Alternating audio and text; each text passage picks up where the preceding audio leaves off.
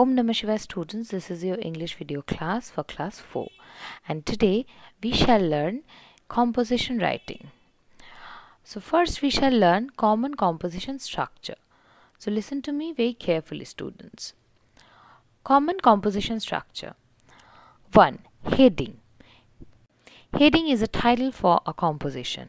2. Introduction. Introduction tells the readers what the composition is about in brief. 3. Main body. Main body is a part where we explain the topic and it supports the statement made in the introduction. Number 4. Conclusion. Conclusion is the last part of a composition where we precisely and beautifully conclude our composition. Students, so your topic for composition writing is I visited the aquarium in my city. So this is your topic and you will have to write a composition on this topic. So now I shall discuss a few points. I shall tell you a few points. You may use these points when you are writing your composition. These points may help you to write your composition. So the points are: 1. Where is the aquarium located? 2. When did you go to visit the aquarium? 3. Who went with you? 4. What did you see there? 5. Explain all your activities. So these are your points which which will definitely help you when you are writing your composition.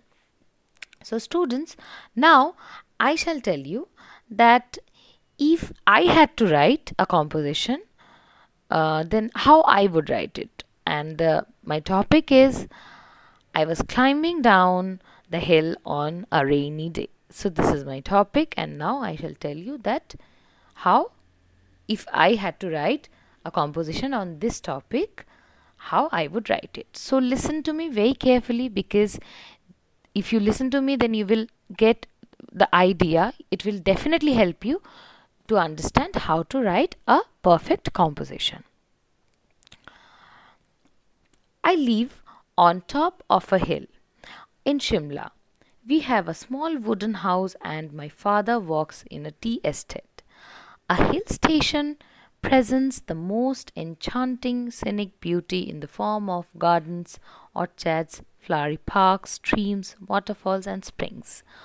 On a Sunday morning, the sky had become gloomy and dark and it had started to rain. Mother came up to me and said we had to go down to the marketplace to buy some necessities. We got ready and started to climb down the hill. It was not easy to climb down during the rain because the narrow roads down the slope had become very wet and slippery. I could smell the raindrops in the air. I experienced how beautiful it looks when raindrops were falling onto the trees, settling onto the leaves and flowers. The weather had become very cold and a strong breeze had started blowing.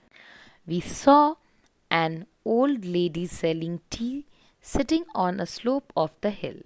She was soaking wet and was waiting to sell off her last pot of tea so that she could go back home. We stopped to have tea from the old lady.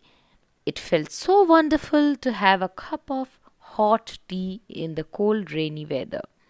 The wild colorful flowers swayed in the cold mountain air as we climbed down the hill and the rain became lighter.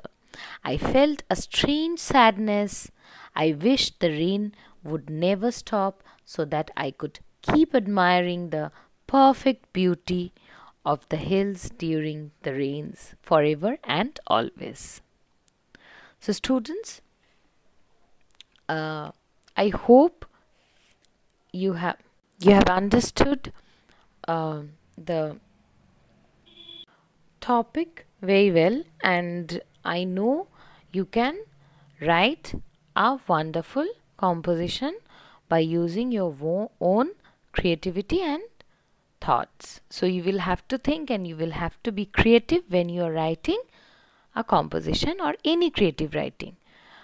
So students, write your composition in your English language class for copy. So here we are done with today's class. Om Namah Shivaya.